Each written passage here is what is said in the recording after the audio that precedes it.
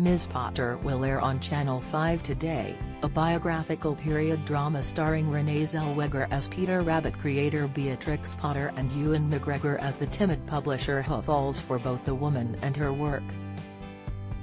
Mr. McGregor has enjoyed great success in his acting career, starring in classics such as Trainspotting and Star Wars.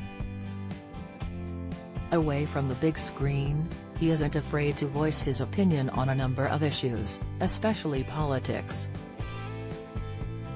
In June 2016, just a week after the referendum, Mr. McGregor criticized Mr. Johnson, branding him spineless. The former London mayor had just told a press conference, "My role will be to give every possible support to the next Conservative administration to make sure that we properly fulfill the mandate of the people that was delivered at the referendum and to champion the agenda that I believe in, to stick up for the forgotten people of this country." Mr. McGregor then tweeted, "At Boris Johnson, you spineless C. You lead this ludicrous campaign to leave EU. Win, and now F off to let someone else clear up your mess." Only 5 months later, Mr. McGregor was once again gunning for Mr. Johnson, accusing him of talking out of his A when it came to Brexit. The actor posted a link to Twitter where a leading European finance minister accused the then Foreign Secretary of offering an impossible vision of British life outside of the EU. Mr. McGregor then added, "Boris Johnson continues to talk out of his A, offering impossible Brexit vision."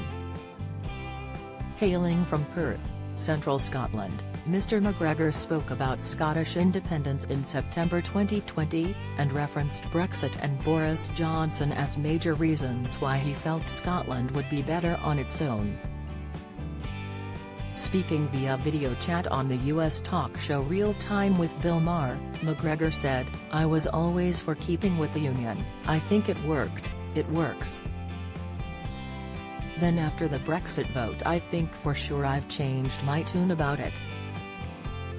I think Scotland has been voting for a government that they haven't been given for years. We're a very left-voting country, Scotland, and we've been under Conservative rule for years." He had previously spoken out against Scottish independence. But, in a 2016 interview, he claimed that the Brexit vote left him feeling totally confused. Speaking to Mr. Maher, he recalled the moment he saw which areas had voted Remain and Leave. He said, "I thought that's it, you know. The Scottish people want to stay in the European Union and the English don't. So I think probably it's time. I think once Boris became Prime Minister, Scotland was like, right, that's it, we're effing out of here." In 2017, Mr. McGregor was at the heart of another social media storm when he refused to turn up on Good Morning Britain because Piers Morgan was hosting. Mr. Morgan had just criticized the Women's March for showing the more repellent side of feminism, the vile, crude, man-hating, violent, nasty side. Mr. McGregor tweeted, "Was going on Good Morning Britain, didn't realize that Piers Morgan was host. Won't go on with him after his comments about #Women's March." In response, the journalist hit back, "Sorry to hear that at McGregor_Ewan, you should be big enough to allow people different political opinions. You're just an actor after all." On the show he added, "Sorry that Ewan McGregor's not here. He couldn't bear the thought of being on the sofa with me because he doesn't agree with me about the Women's March.